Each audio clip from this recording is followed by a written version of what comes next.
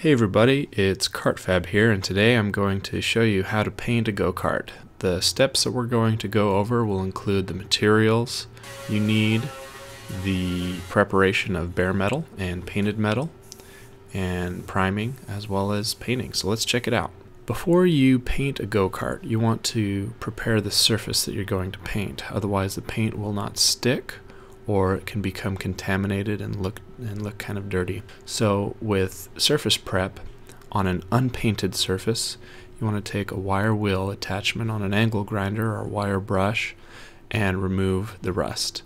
It's by far the easiest way to remove rust is with a simple wire cup or wire wheel attachment, and you just run it in slow circles around the point that you need to have the rust removed.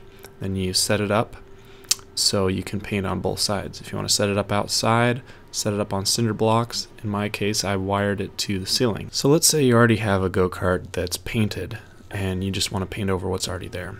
You still have to prepare the painted surface a little bit by scuffing it up with a sanding block or sandpaper. After you finish sanding it, you want to take a clean rag and wipe it up with mineral spirits.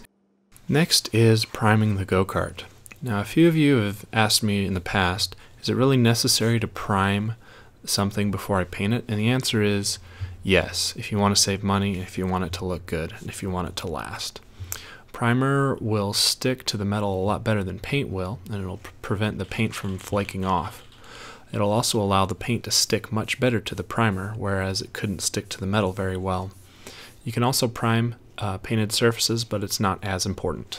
The last step is painting the go-kart frame. Now, for those of you that have never used a rattle can before, it's pretty straightforward.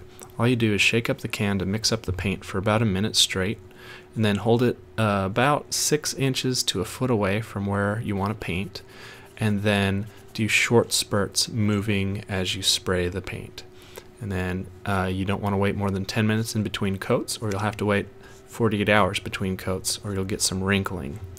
Now, this last step I'm going to show you isn't necessary, but it makes for a cool effect. If you want two-tone rims, you paint everything, let it dry for 48 hours, tape off the areas you don't want to have paint on them, and then spray paint the second coat. So that's kind of what it looks like when it's all done. You can choose whatever colors you like and make sure everything cures for about 48 hours before you put it back together. So if you like this video, and if you found it helpful, please comment below, let me know what you think, give it a thumbs up, and if you haven't already, subscribe.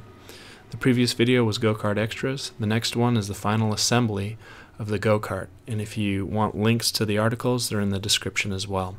And check out the free plans I have at KartFab.com.